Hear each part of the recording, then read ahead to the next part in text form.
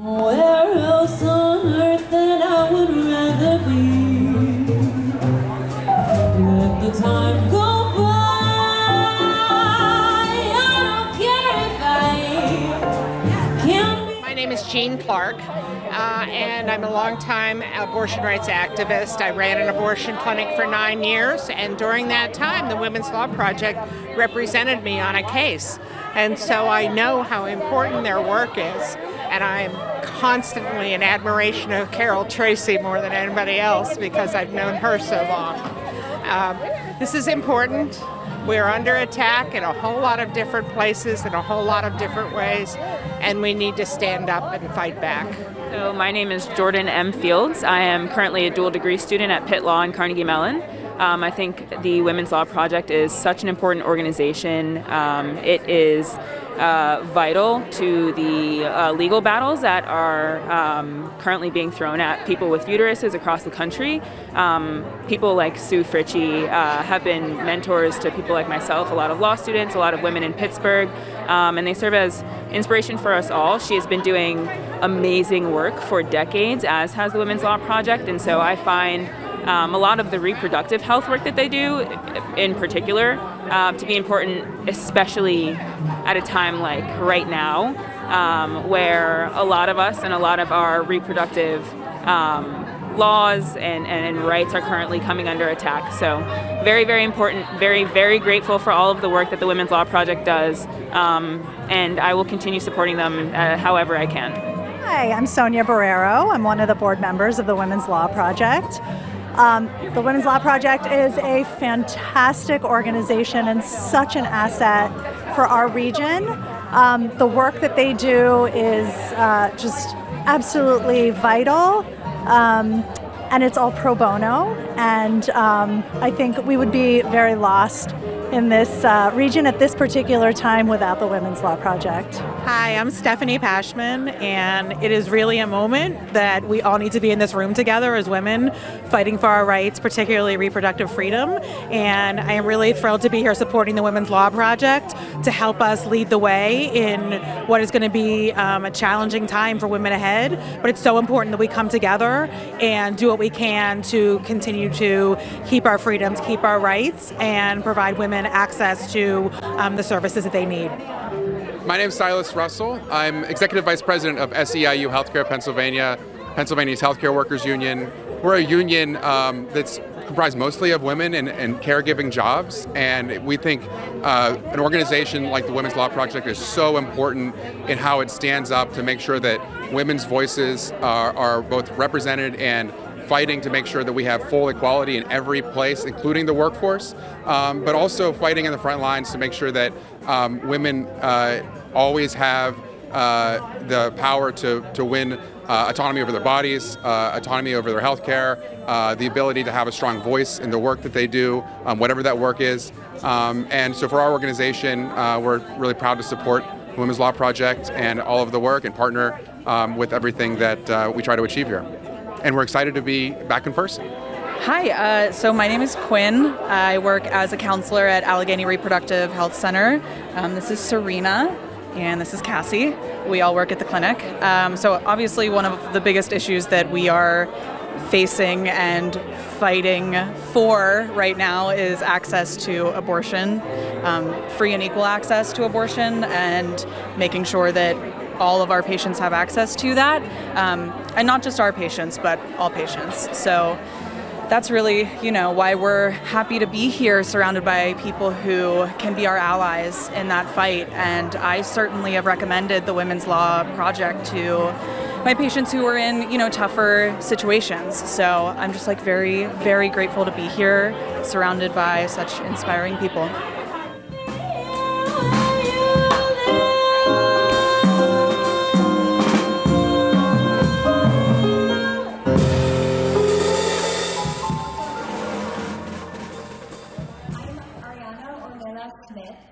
A board member at the Women's Law Project, and your MC for the evening.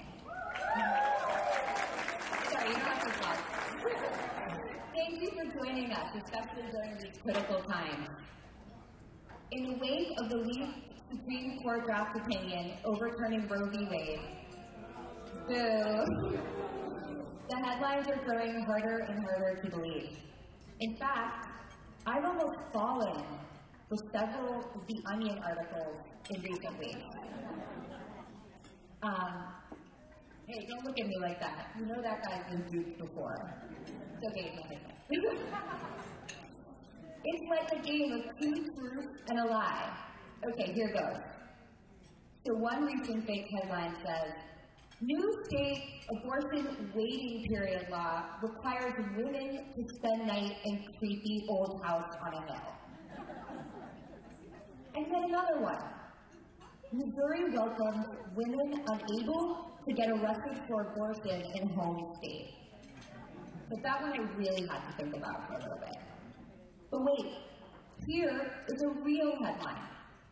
Senator compares protections for fetuses to sea turtle eggs in anti-abortion speech. See? It's nearly impossible to distinguish fact from fiction. In all seriousness, the reason the real headlines are so jarring about recent actions taken by state lawmakers is because you're acutely aware that America is on the precipice of rolling back the constitutionally protected abortion rights of the last 50 years. I was speaking to an abortion provider recently, and she said that she sees fear in the face of every single person that walks into her clinic. Why is it so hard for some to believe that a person with a uterus knows what is best for their body?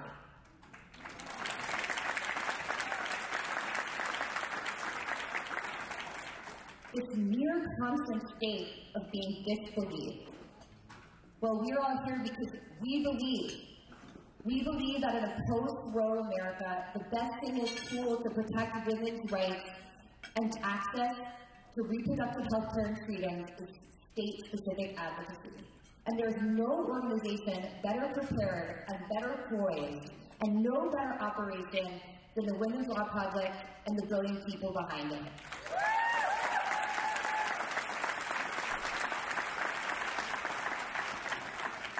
We can take this fear and we can turn it into hope, but we can't do it without your help. Speaking of brilliant people, the Women's Law Project, we are so happy that Carol Tracy is here tonight from Philadelphia.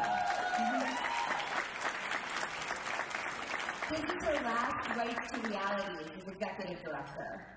I want to personally thank you for your 32 years of dedicated service and leadership at the helm of the Women's Law Project.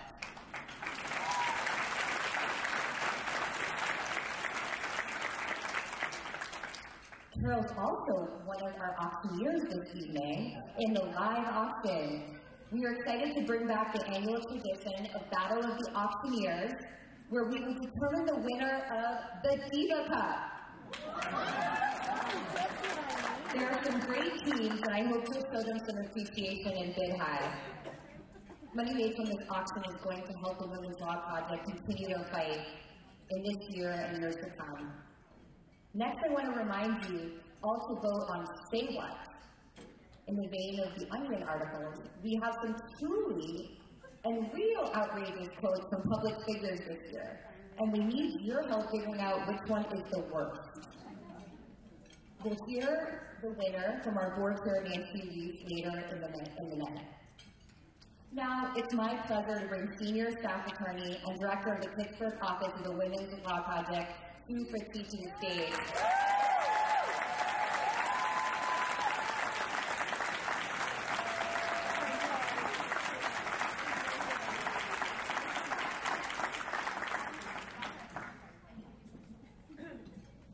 Hi.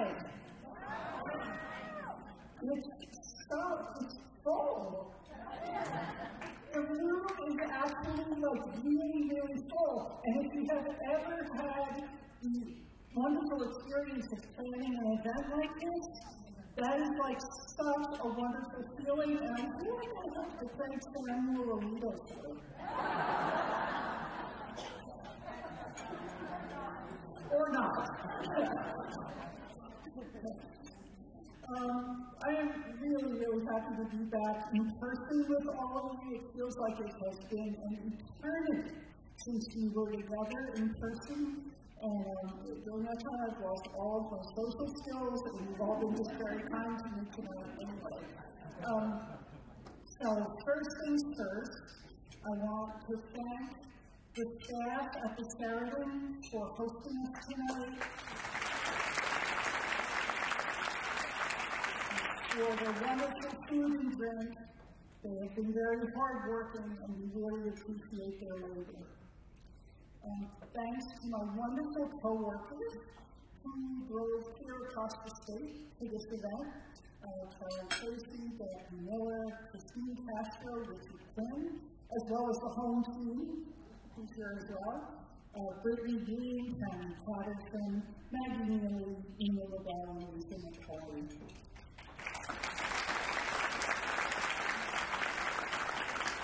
Our Board of Trustees, our host committee, our volunteers and interns, our co-counsel, our funders, our clients this year, yes, our celebrity guest auctioneers, can't wait, and all of the sponsors and attendees, including people joining us remotely via live stream tonight. So thank you all so much for coming, and thank you for sticking with us throughout the COVID years and keeping our doors open for 20 years.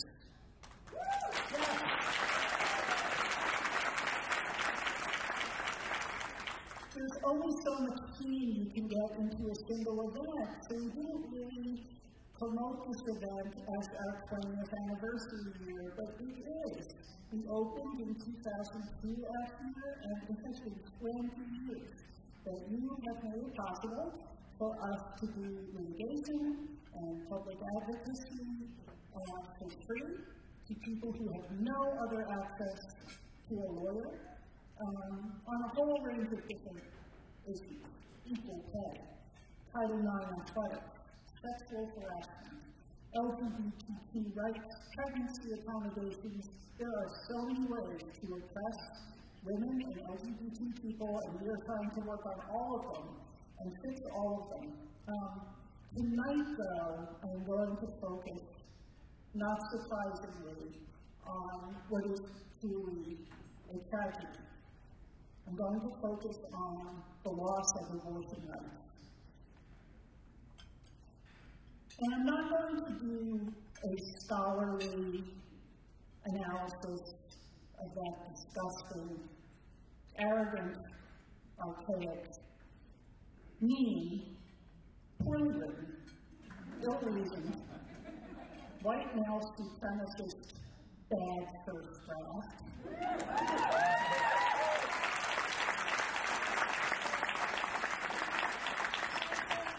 Other people have done that very, very well.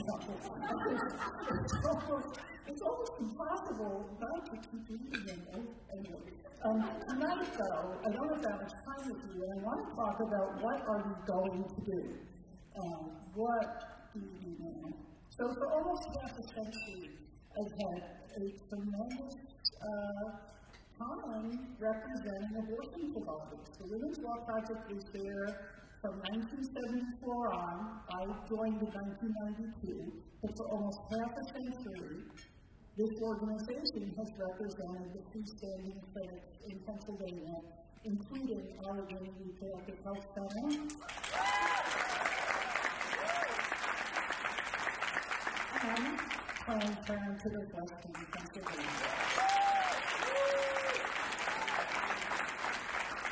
And in all those 50 years, including in 1992, when we really thought we were going to lose the right altogether, we have never faced what we're facing now. So, let's take a look at what we're facing now. So, for many of you, this map is already burned in your brain. This is a map of the 26 states expected to immediately or very quickly criminalize abortion when the Supreme Court issues its actual decision in Dobbs versus Jackson Women's Health Organization, as opposed to its crappy first draft. This will likely happen by the end of June, and you can see that Pennsylvania is not counted among those 26 prohibition states. That could change. It could change as early as January if the governor's race goes a particular way. And even if the governor's race is won, it could change as soon as next May if our opponents amend our state constitution to amend away any state constitutional right to abortion. So this is a very, looking at the color on that map is not very reassuring at all. But for now, for the present moment, we are not one of the prohibition states. But what is important about this map is how very close to us the prohibition states are. Right? So in Allegheny County, we are a center for abortion care. And this is something to be tremendously proud of. We know that when we deny someone a wanted abortion, it has a catastrophic effect on their life in the short term and in the long term. It inflicts physical and mental suffering, long-term health and economic consequences that affect the whole family. So we are proud of and very protective of our abortion providers in Pennsylvania. The Allegheny County providers are the only ones between here and Harrisburg, so they cover a vast amount of the state. They provide about 6,500 abortions a year. After Dobbs, an estimated 100,000 patients from prohibition states will be crossing state lines to find care. Now, some people will be getting medication abortions through the mail, some people will be self-managing their abortion, and some people will have no choice but to continue pregnancies they do not want and cannot sustain. But 100,000 people are estimated to be the travelers, and analysts have identified Pittsburgh as one of 5 places in the country expecting the largest patient surge. And you can see just from looking at that map, you can see you can see Ohio, West Virginia, Kentucky, Indiana, Tennessee. These are all prohibition states. Up here, this is Michigan, up there. We are expecting to get a lot of patients from Michigan, Ohio, and West Virginia, and also these states here, when the Illinois clinics can't absorb them. So that means that even if we succeed in keeping abortion legal here and protected, it means it's still going to be pretty rough to find an appointment. And pregnancy is time sensitive, it doesn't wait. So what we're looking at is a near future where not only will patients from the prohibition states be traveling here, but patients are going to be traveling to New York and New Jersey and Canada because of lack of capacity. That's not a problem if you have a car and if you have money for gas and hotel and childcare and all the rest, but what about people who don't? So it is going to require a monumental community response to meet this challenge. We are actually really a keystone state in this regard, and we have to keep our status as a legal state where abortion is accessible, not just for people coming here from out of state, for us, for the whole region. Supporters of reproductive health rights and justice who are living in Western Pennsylvania, and I think that's all of you, right? We really have a special role and a special responsibility at this moment in history. So, what are we going to do? We have a plan. We have a 5-point plan. This is the plan that we have been working on at the Women's Law Project. It's still in formation, but I wanted to share it with you so you get a sense of the breadth of the work and the demands that are out there. So the first part of the plan is to support the providers, and this is our primary role as their counsel. It includes advocating with state regulators for more flexible models of medical abortion care, including telemedicine, and more flexible facility construction guidelines and facility regulation. If we have to absorb our share of 100,000 additional patients, we might need to build more facilities.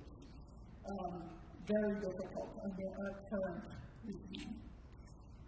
Second, expand judicial bypass. Now, you probably all know judicial bypass is the legal proceeding where a person under the age of 18 must go before a judge and prove that they are mature enough to make a decision about their pregnancy in order to be allowed to consent to care without parental consent. So in anticipation of the Dobbs ruling, the Women's Law Project represents all judicial bypass petitioners that come before judges of Allegheny County. And we draw clients from, we're already drawing them to West Virginia and Ohio, where judicial bypass is very difficult. We've expanded our capacity to do that representation. And I think that we will be able to double or triple that capacity in very short order. So I have to give a lot of credit to my colleague, Christine Castro, for developing many of the procedures that we're using in these judicial bypass hearings.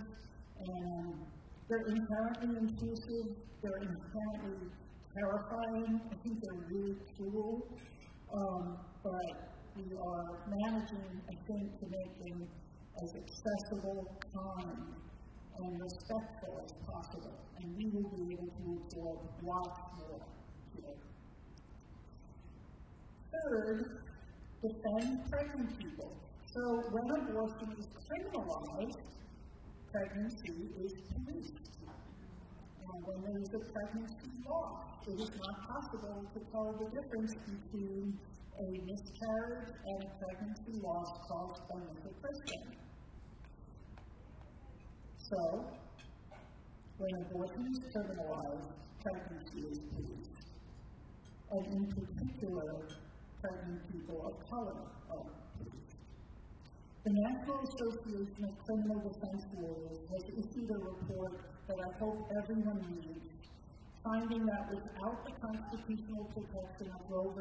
Wade, many states can and will pass laws inflaming the national crisis of overcriminalization and mass incarceration. So we do not want that happening here. We are working with criminal defense attorneys to prepare for prosecutions of pregnant people and especially to ward off other states who think that they can reach into Pennsylvania with subpoenas and extradition warnings. And that work is happening now. We're also, on the civil side, defending pregnant people at work and at school. And this is an expansion of some of the earlier work that we've been doing. Just this past Mother's Day, we launched a legal navigator program to help pregnant and lactating workers and students in Western Pennsylvania know more about what their rights are and not have to choose between having a healthy pregnancy and staying employed or staying in school. Ina Labelle and Maggie Neely are spearheading this effort in Western Pennsylvania, so please spread the word. Fourth, shut down crisis pregnancy centers.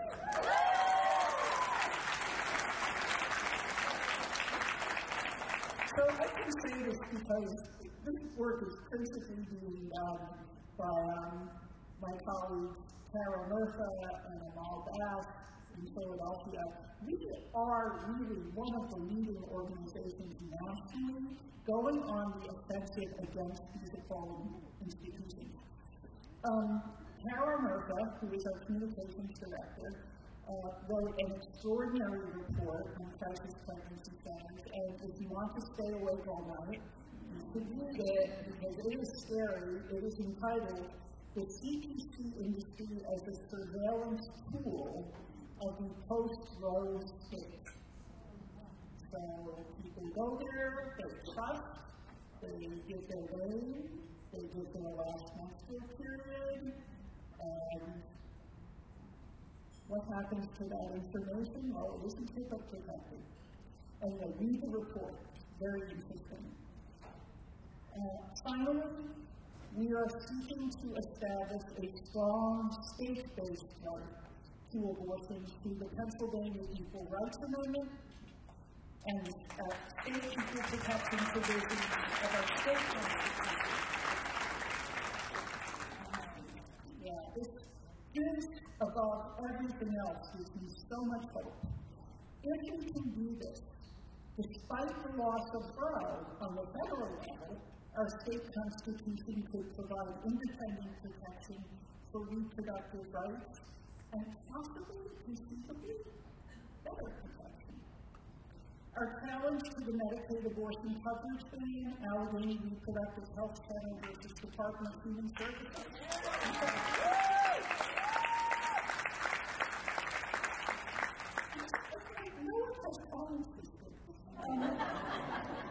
We filed that in 2019, and it is at last before the Pennsylvania Supreme Court. It is fully briefed. We are told that we will have oral argument. We are waiting for the argument date to be set, and then we expect that will happen probably in September, October, and then sometime after that, the court will be filed. In the meantime, our opponents apparently think we're going to win because they are trying to amend our constitutional claims out from under us. This up here is a proposed state constitutional amendment that would eliminate any right to abortion from our state constitution. And take a look at it. The policy of Pennsylvania is to protect the life of every unborn child from conception to birth. If it becomes part of the Constitution, it affects so much more than just abortion funding. That first sentence, I think we can say goodbye to in vitro fertilization, many forms of birth control, and the autonomy of every pregnant person in the state. It is coming to a full Senate vote in 10 days, we heard today. Of course, that could change, but that's the schedule right now. So it is moving, and we must stop it. This is not something that our government can do. Our constitutional amendments don't get vetoed. They go directly from the legislature to the electorate, and this could be our next major ballot. So, that's our plan, which is quite ambitious. So now we want to talk for a few minutes about how we can help right now. Because we have this massive organizational challenge in front of us. There is so much to do. And it cannot be done by a staff of 2 or 4, right? So let's look at some of the things we can do right away. So first of all, there is a rally tomorrow at noon. And I hope to see you there at the City County Building. There's also a rally at, I believe, 1 o'clock in Harrisburg. And hopefully many of the people in this room can be at one or the other. Tuesday is election day. No, I don't have to say what you should do. We need to support the patients who will be coming to Pennsylvania and the Pennsylvanians who will be having to travel to other states. And that is a tremendously labor-intensive and expensive proposition that every single person we help is a person who has succeeded in frustrating Samuel Alito and others tax work.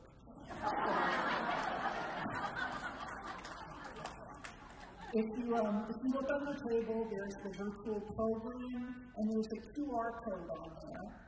And if you click on that and scroll down, you will see a graphic of a hand holding a heart.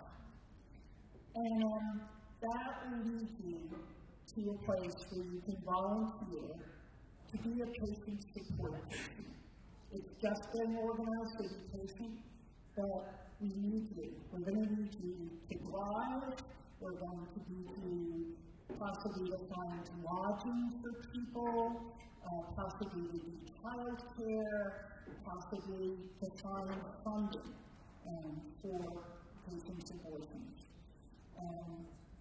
So please, if you have any interest in that at all, visit that site and sign up.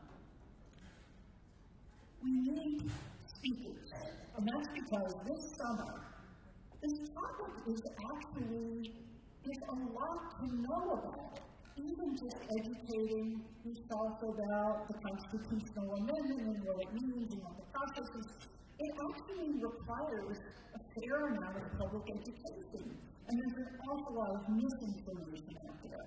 So this summer, we want to have 1 million speaking engagements. I don't know, some of you maybe remember when we held 20 house parties in less than a month because of Betsy DeVos and her horrible Title IX sexual harassment. Well, we want to blow that out of the water. Only if we do that, the rest of the staff will quit. So I need other speakers. So we would really appreciate people signing up for a speakers training so that we can generate the speaking engagements that we currently do not have capacity to fully staff. So please let the Women's Law Project know if that's something you can do, and we will take care of that. Okay. The constitutional amendment getting voted in the Senate in 10 days, we have a small number of organizations on record opposing it. It has moved quickly. We have to move quickly too. So can you get your organization, your business, your community group, your religious organization, whatever, to issue a statement opposing it and to get it to us? And we will compile all of that and make sure that is in the record before the vote. Medical organizations, we have very few of them.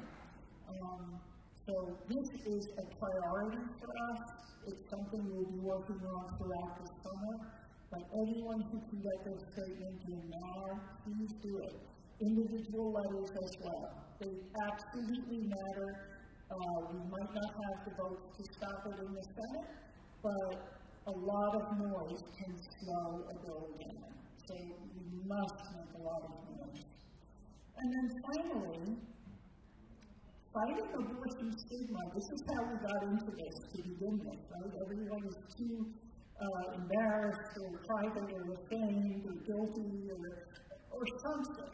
You know, trying to be polite, not wanting to raise a controversial subject, and it's about sex, and no one wants to talk about that, or the dinner party. We have to not do that anymore. We really have to not do that anymore. We really need to be forthright and unapologetic and loud about the importance of reproductive self-determination to our very humanity. So,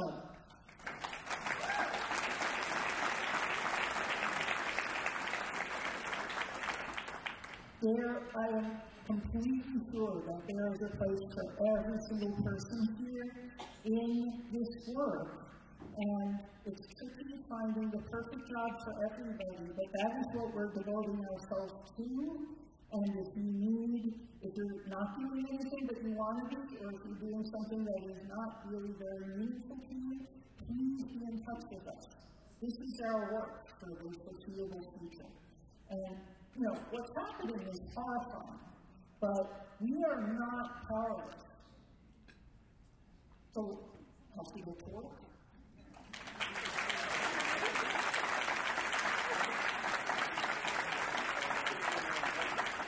So, now for the hard part of my speech. So I get to welcome Carol to the stage.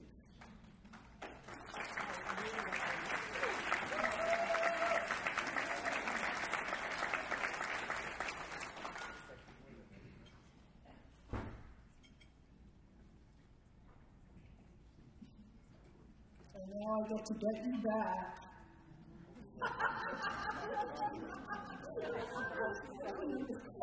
I get to get you back for how many years? Yeah, 30 years or something, Carol. I get to embarrass you publicly. During Carol's 32-year tenure as executive director, he has amassed an absolutely stunning record of achievement that would be the envy of organizations many, many times larger than the Women's Law Project.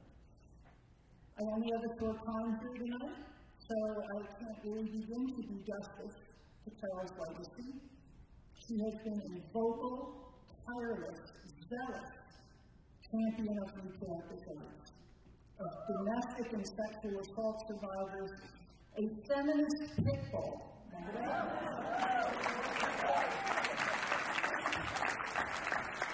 This reporter called her that, and he thought it would make her mad. We were going around the office for weeks after he said his picture. But always, Carol has been a defender of the powerless and the disenfranchised. She developed and found funding for the Women's Law Project's Reproductive Rights Program and kept it alive throughout some very lean years. She's the innovator of the Philadelphia case review model for sexual assault complaints, a model that we would like to see implemented here in Pittsburgh.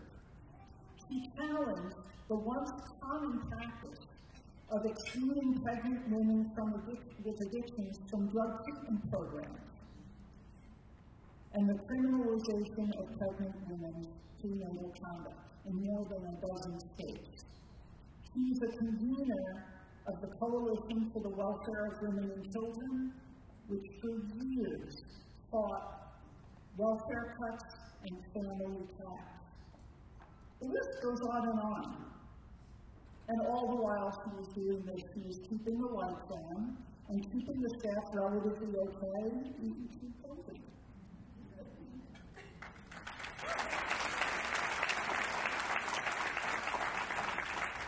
So, Carol, you're not leaving that because you are definitely not allowed to leave before the Dobbs decision.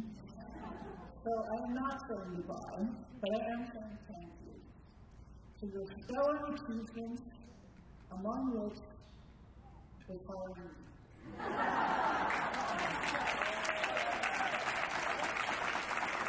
And for letting me do pretty much anything I wanted to, including move out here and have all kinds of fun, and for being my mentor and my dear friend.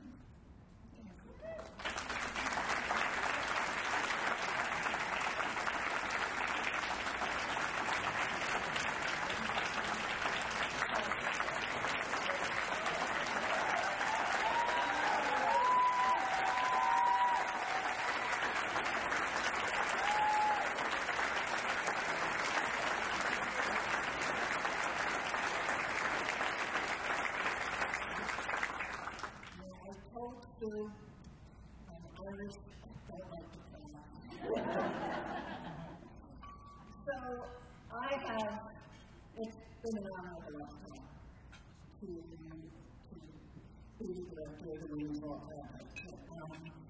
I can't begin to even process what it has meant for these 32 years. I do always say my greatest talent has been to hire good people. And clearly, that's what you in Pittsburgh. I always remember when she was driving back and forth to Pittsburgh, I thought, I'm worried she's going to, be in an accident on the turnpike. So, what the hell, why don't we make an accident? And fortunately, I had a board that really didn't pay attention. Another one of my skills. Anyway, you heard from Sue what his person was. And for all of you, do take comfort that the legal staff stays in place when I leave.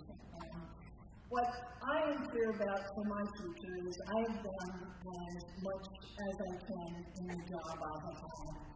I think the future is really about voting and electoral politics.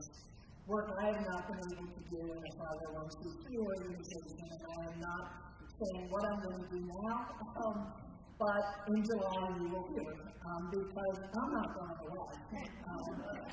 And I think those of us who have been around doing this work for more than 5 decades, like me, and some of my friends are Team Park and in the audience, we've been there when it was bad. I was, in high school, watching my schoolmates go to underground places to get abortions, drop out of high school. It was illegal, it was criminal. I'm really, quite frankly, pissed off that we're back there again, or we will be back there again. But we know what to do about it, and we just have to dig in, and there's just no opportunity to sit back. We can't do it, and we're not going to do it, because we are just not going back to those days. Sue outlined what we all have to do, and each and every one, who cares, just has to be an activist. That's what life is about. So I just want to thank you. It's been wonderful. I love coming to Pittsburgh. I love seeing all of you. And I'm going to be part of an auction, and you have to vote for me to do that. So thanks, and I'll be back next year. I just will have to be on stage, except when it comes time to do some kind of roasting. She's not going to get away with all of this. Thanks, everybody.